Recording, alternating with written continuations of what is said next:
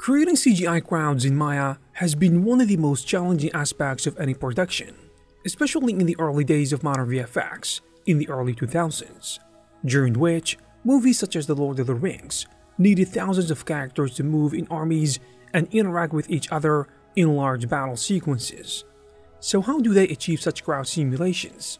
And what are the tools and techniques used along the process? Before we continue, if you are a Maya user, you can actually take advantage of many great plugins that you probably haven't heard of. For example, Z-Rail from Vertexture, which helps you create patch polygons along your strokes directly on the mesh to make retopology really easy and fast. You can also check these animation plugins developed by Pavel for all different animation problems. I mean a lifesaver kind of stuff. And if you want to be more efficient in modeling and texturing, you can check the plugins of Wizix, which are the real deal, especially for Hardsurface modeling. So if you're interested, you will find all the necessary links in the description. Believe it or not, but there is a job title called Crowd Artist, which shows how important this part of the production is. It is actually a specialized type of 3D artist, or technical animator, who is responsible for creating large groups of digital characters. I mean all types of crowds, whether it be in animation or live action productions. Their job is to simulate complex scenes, involving hundreds of thousands of characters, making sure these crowds move believably and interact realistically, in addition to blending seamlessly into the rest of the scene. Now let's cut to the chase. Maya is great in everything, but alone, it wasn't the answer to create the most amazing crowd simulations, especially in the early days. The secret was, and it is still to a certain extent, third-party plugins, developed by some smart people who know what they are doing.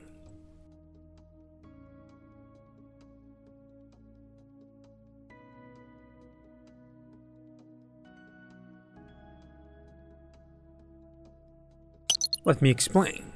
Maya itself provides the animation and scene layout foundation for crowds, but dedicated crowd simulation plugins are typically used to handle the complexity of hundreds or thousands of characters. And now, let me tell you about these simulation tools. A popular crowd simulation plugin is called Golem, which is now integrated into Maya. You see, Golem allows artists to populate scenes with controllable agents using Maya's native tools. Shows such as Game of Thrones features massive battle sequences and scenes that actually required large crowds, and they used Golem to do so. In fact, multiple VFX vendors on the show used Maya with Golem Crowd to achieve these sequences.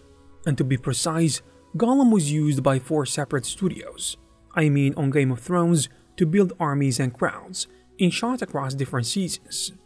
For example, the loot train ambush in Season 7 involved huge armies of soldiers. The crowds were simulated in Maya, and blended of course with live action elements. But how did they do it? Crowd artists actually set up different soldier types, like infantry and cavalry, with various armor and weapon appearances. And they used Golem's behavior tools for changing and reacting to dragonfire, and took advantage of the plugin's collision avoidance to keep soldiers from clipping through each other. This crowd simulation tool is really powerful. It includes features from custom AI behaviors, in addition to automatic character variation and an interactive layout tool for editing simulations. And Golem supports many render engines like Arnold, V-Ray, RenderMan, Redshift, etc. And the great thing, it can export crowd data to other 3D software such as Max and Houdini. Originally, Golem was launched in 2011, and it has been adopted widely in VFX.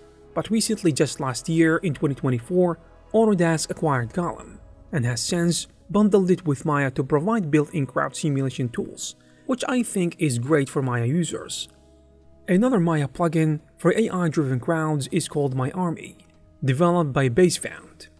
MyArmy offers a rule-based brain system with fuzzy logic, similar in spirit to Massive, the standalone software used on Lord of the Rings, which we're gonna talk about later.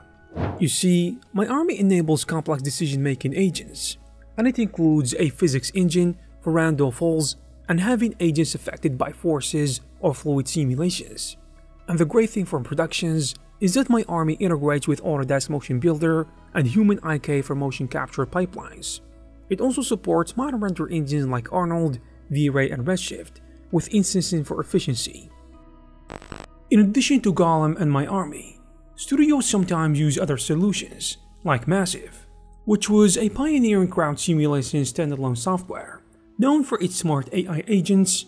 In fact, Massive was famously developed specifically for The Lord of the Rings.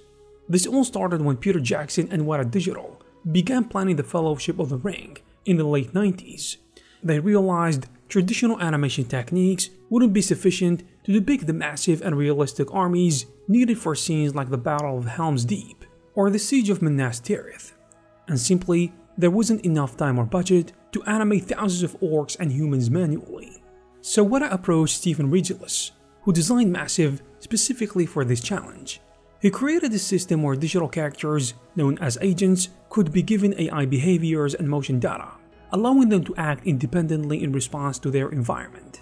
And in Massive, each agent in these scenes could detect the other agents nearby to navigate complex terrains like steep hills or castle walls and react appropriately, whether it be running, walking, retreating, or dying.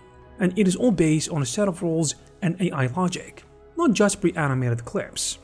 The sheer scale of the Battle of Helm's Deep would have been impossible to animate manually, and Massive provided animators a scalable solution that made everything look realistic.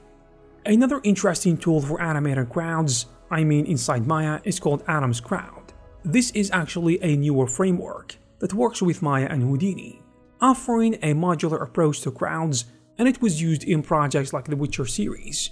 It was actually integrated via Maya for animation and Houdini for physics. By the way, SideFX Houdini also has its own crowd system, which some studios use instead of Maya plugins, but Maya-based solutions like Golem have become more popular over the years, but still, Houdini can do amazing stuff.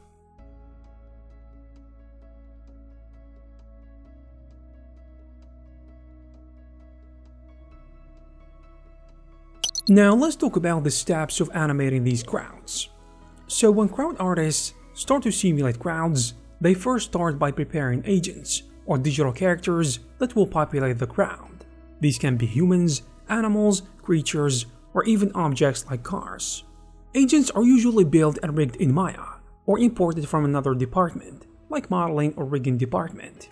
A single agent might come with a range of animation cycles, such as walking, running, idling, or reacting. And once there are agents or characters, it is time to jump to specialized simulation tools, like Golem Crowd, which if you are a Maya user, you get to use right away, without additional cost. These plugins, as I said before, allow you to build large and intelligent crowds quickly and efficiently. As opposed to doing crowd simulation otherwise, these crowd tools bring with them AI-heavy behavior-based simulations. They provide things like pathfinding, obstacle avoidance, behavior logic, animation blending, and procedural variation, which are features that Maya alone doesn't offer natively for crowds. The next important thing to do is to focus on behavior setup. In practical terms, artists define how each agent should behave. For example, a soldier might run toward an enemy, and a pedestrian might avoid obstacles.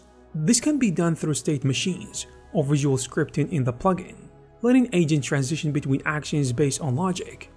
After many steps or tweaking and adjusting the parameters of the crowds, the artist can actually achieve something that looks realistic and believable. Last but not least, let's talk about simulation and layout.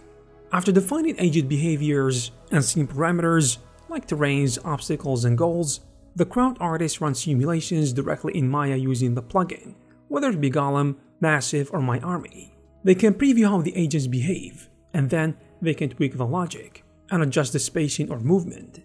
The layout tools let them edit the simulation afterwards, detecting or repositioning specific agents if needed.